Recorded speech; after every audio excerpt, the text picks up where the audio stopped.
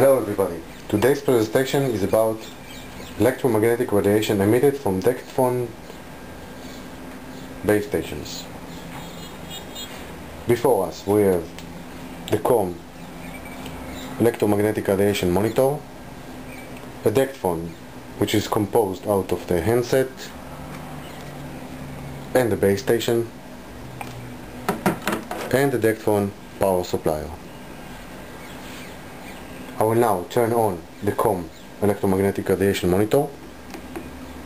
The blue light here signals that the COM monitor is now on, and as you can see there is no radiation so far, or no measured radiation so far in the surrounding area.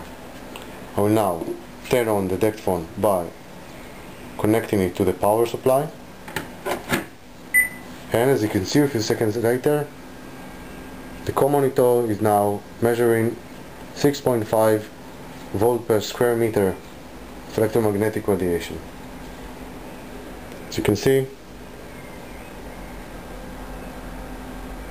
as we get closer to the Dect Phone base station, the amount of radiation is getting more and more severe. I will now remove the handset, and as you can see,